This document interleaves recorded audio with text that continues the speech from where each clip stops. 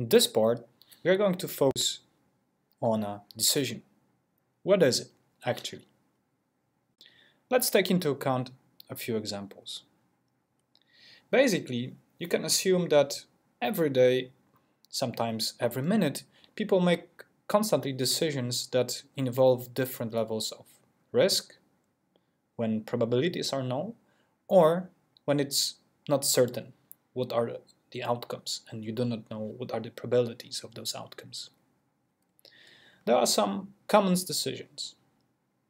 So, for instance, if that would be a normal life, if we will not be living in a pandemic, maybe you would need to make this decision today. Shall I cycle or take a bus, tram or metro to get to the FU, to the university? Or if you will be after your classes, you would ask yourself a question, shall I cook or maybe order food?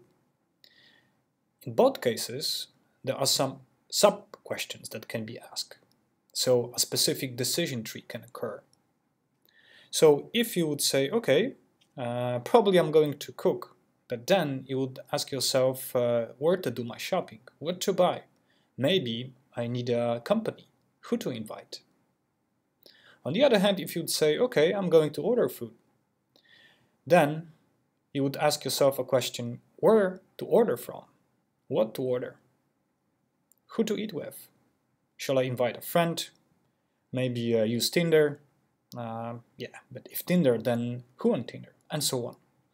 That can involve a cascade of decisions. Let's consider another decision, another question that can lead to a decision. Shall I buy another pair of shoes? Okay, if yes, shall I buy sneakers or boots? If sneakers, then for instance, which brand and where and when, which color and so on.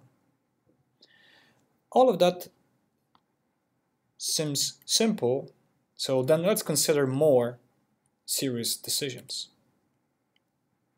Big life decisions. You might ask yourself when you finish your master's, when you graduate from this program, should I continue studying or maybe start working? Some of your colleagues may decide to do a PhD in psychology, maybe in their PhD to focus on consumer behavior. Another option is to start working, maybe just do something for money and just make tons of money maybe. Another big life decision is that shall I buy a house or shall I still rent what I have so far?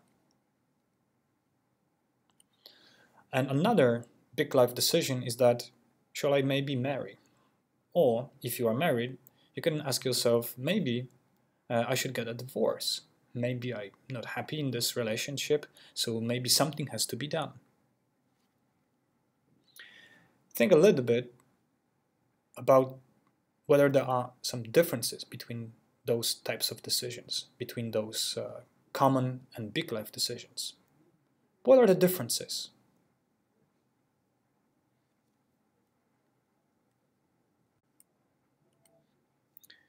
Psychologists and economists, they tried to capture the process and of course the nature of decisions under different conditions, when not all information are available and not all probabilities are given.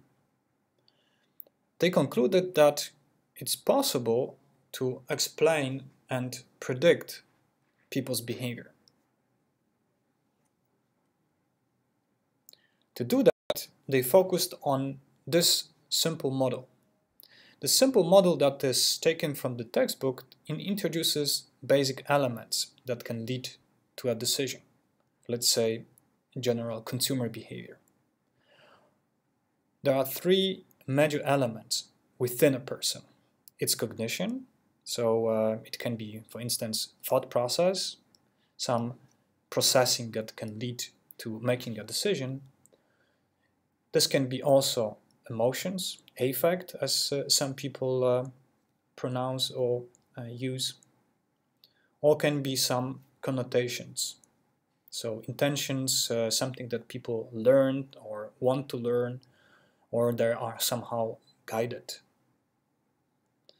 And of course, second major element that it's beyond the person are specific environmental factors that can lead to a consumer behavior.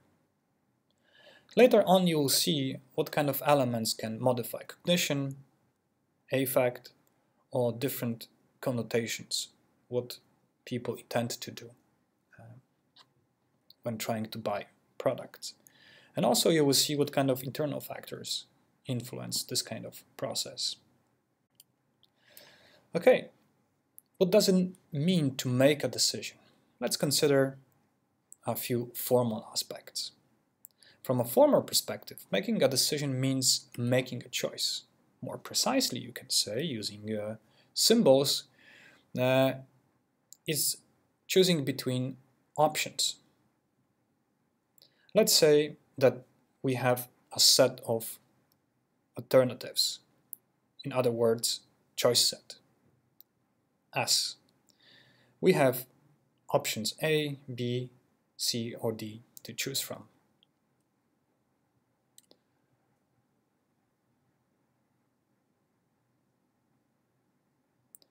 Another symbol that we can use is symbol that indicates what kind of option was selected. So if you select a B, then formally we can describe that as you see on the screen.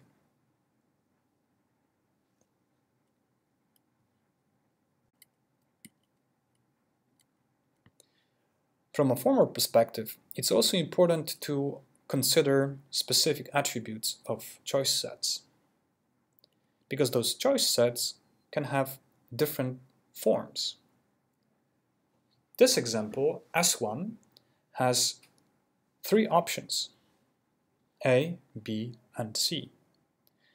So you can say that, okay, I'm going to buy shoes, and I'm going to buy red, black, or white. In this case, we can describe this choice set as closed, finite, and discrete.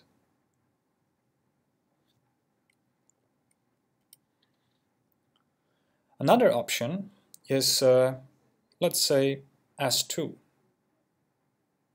If that would be a choice set with all natural numbers, maybe it's not possible to easily apply that to typical consumer decision making, but also it's possible to consider this kind of choice set.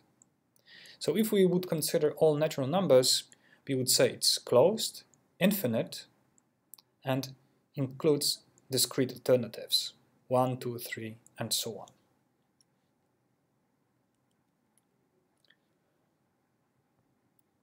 Another option, S3, if we would consider all real numbers, so also -1, 1.5, and so on, we could say that it's closed, it's infinite, and choice set includes continuum of alternatives. So we may have many small differences between those numbers. And finally, we can have choice set S4. So for instance, it can involve do A, do B, or do something else. It's specific because it's open, it's finite, and it includes discrete alternatives.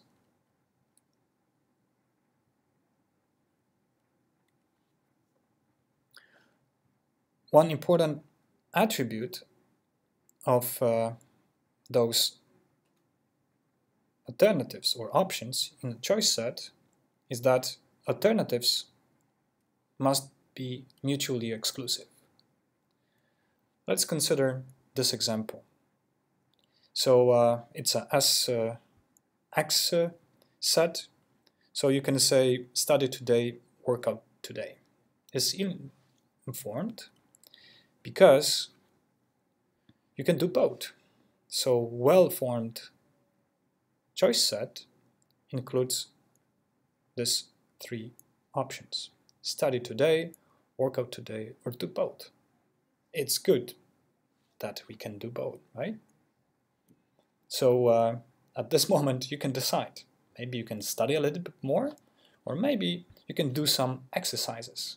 Let's do that. Let's do some exercises to fresh up a little bit.